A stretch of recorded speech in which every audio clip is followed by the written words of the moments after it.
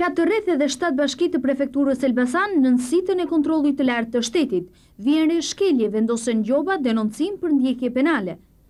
Në kontrollet e ushtruara në gjashtë mujorin, janë vënë shkelje të disiplinës financiare për 18 persona, që u përkasin subjekteve të ndryshme me aktivitet shtetëror. Departamenti Rajonal ka realizuar kontrolle në 42 objekte dhe struktura shtetërore dhe ka vendosur një total gjobash në shumën 1.511.000 lek. Kontrolli i lartë i Shtetit, Departamenti Rajonal, ka bërë edhe një denoncim për ndjekje penale me vlerën 2.6 milion lek. Në sitën e kontrollit kanë kaluar institucione të rëndësishme, siç janë Sigurimet Shoqërore, në të cilën janë vërtetuar shpërdorime të fondeve për paaftësi të përkohshme, për karburante, mosderdhje kontributesh e të tjerë. Në doganën e Pugradecit është vënë re mos aplikim i drejtë i tarifave për mallra industriale.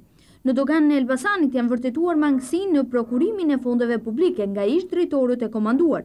Për tatim taksën vihet re mangësi në mosarkëtimin e gjobave. Drejtori i Kontrollit të lartë të Shtetit në Elbasan thotë se puna është përqendruar në bank, nga ku konstatimet e para janë shkelje që janë vënë re në dhënien dhe moskëthimin afat të kredive.